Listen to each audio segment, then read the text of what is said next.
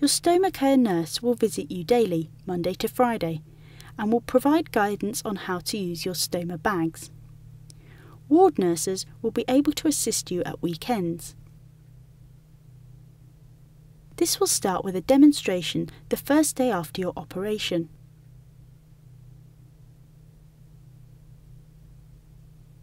After this point, we will encourage you to be increasingly self-sufficient. The nurse will supervise you as you learn to care for your stoma yourself. It is hoped that by day 5, you will be able to change your pouch unsupervised.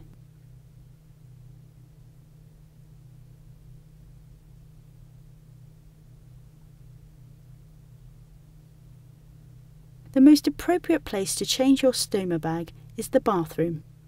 Make sure you have the following at hand: warm water,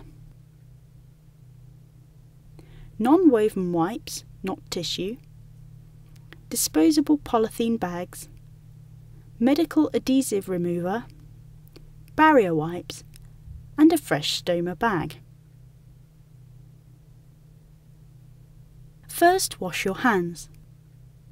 If you are using a drainable pouch, empty its contents into the toilet.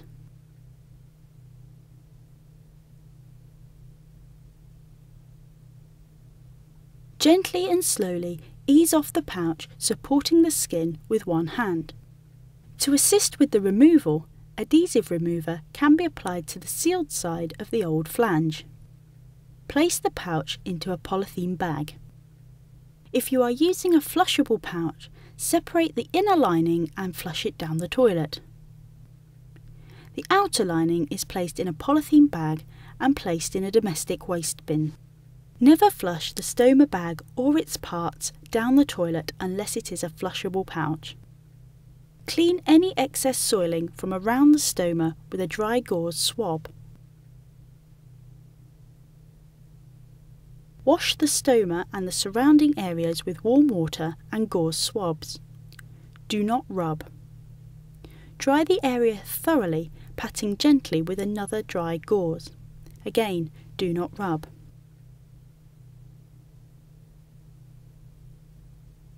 Apply a barrier wipe to the skin around the stoma to protect the area, then wait until it is dry. If necessary, measure the size of the stoma with a measuring card. If the pouch needs adjusting, cut it to the required size using a pair of scissors.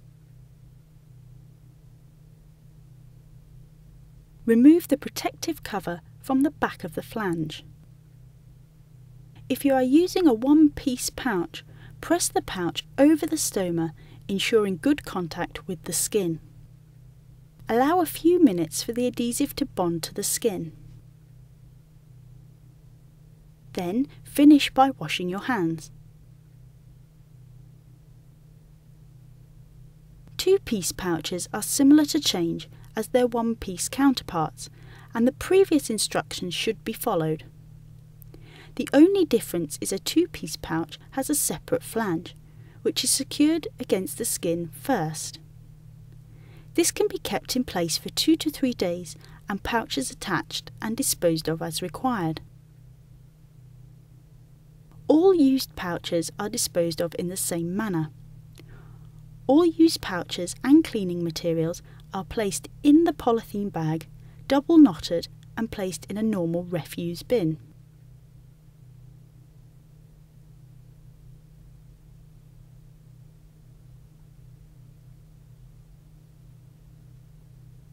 Prior to your discharge, the stoma nurse will have assessed you as being competent in your stoma care. Discharge advice will be given. This will include an anticipated recovery time. Your recovery is a gradual process, and it may take up to 3 months to recover fully. You will be provided with enough supplies to last for 2 weeks. Your stoma care nurse can arrange for supplies to be delivered to your home on a monthly basis. One advantage of this is that the pouches can be pre-cut, ready to fit your individual stoma after it has settled. This is usually about 6 weeks. Once home, your stoma care nurse will telephone you 1 to 2 days after discharge.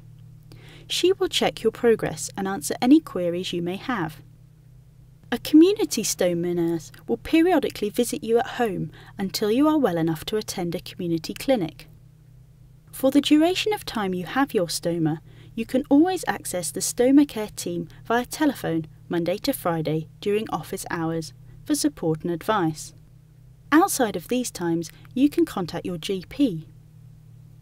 For a short period of time after your operation, you can contact the ward from which you were discharged.